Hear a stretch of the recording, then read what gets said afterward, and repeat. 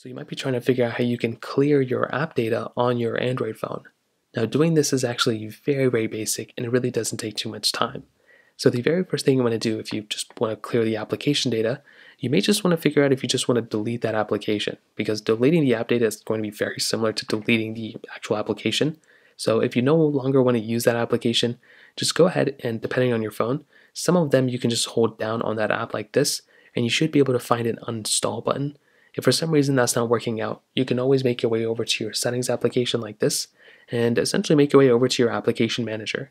So in this case, we'll just make our way over to our app manager, which is right over here. So I can go and click on apps just like this, and it will bring me into this panel. Now all I have to do here is find the application in which I want to go ahead and clear the app data from.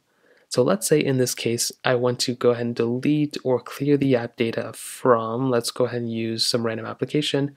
We'll just go ahead and use Dune. So let's go and open up Dune. Now this is an application I downloaded from the Play Store. So if you already have an application that's pre-installed with a phone, you can clear the app data, but you may not be able to uninstall it. So keep that in mind.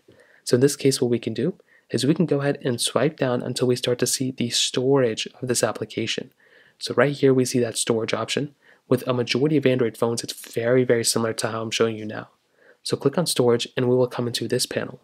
Now we will start to see our app, our data, cache, total, all this information.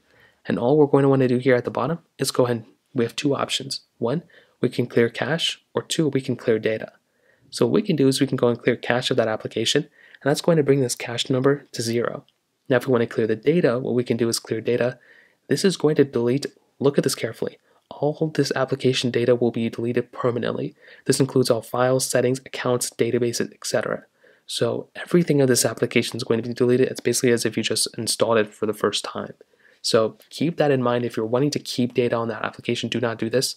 But if you want to delete it, let's say you want to start over or whatever the case is, go and click delete. That's going to basically bring all these numbers to 0 except for the actual application size. So that is basically how it's done.